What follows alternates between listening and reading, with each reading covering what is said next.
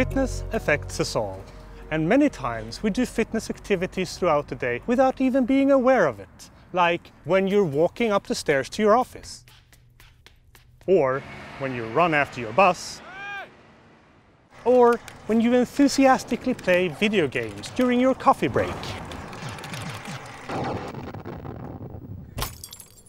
The good thing is that Google Fit can keep track of all of these activities, so you get credit for all that exercise that you're doing. And here's where you developers come in, because all these activities Google Fit can keep track of opens up the opportunity for new apps to be created, apps that have never been seen before. That's what's called a window of opportunity. Let's have a look. Kicking it off with martial arts, you can now record your fitness activities while performing martial arts, like this guy over here.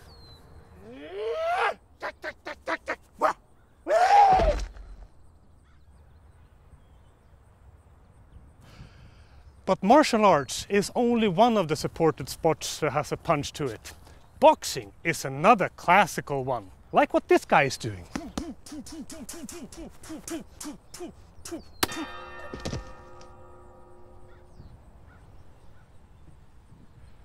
But there is so much more you can do with Google Fit. Dancing, for example, has another punch to it, like you can see over here.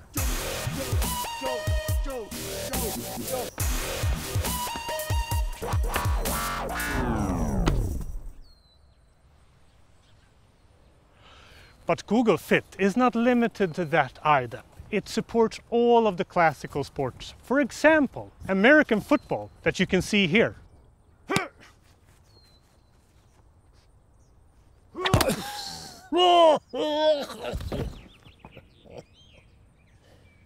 Let's take the details in the studio. So as you see, there are many different activities in Google Fit, and we have only touched on a few of them. There are lots more, like playing tennis, or golf, or doing jump roping, or playing hockey, or meditation, aerobics, rock climbing, kayaking, or even Zumba dancing.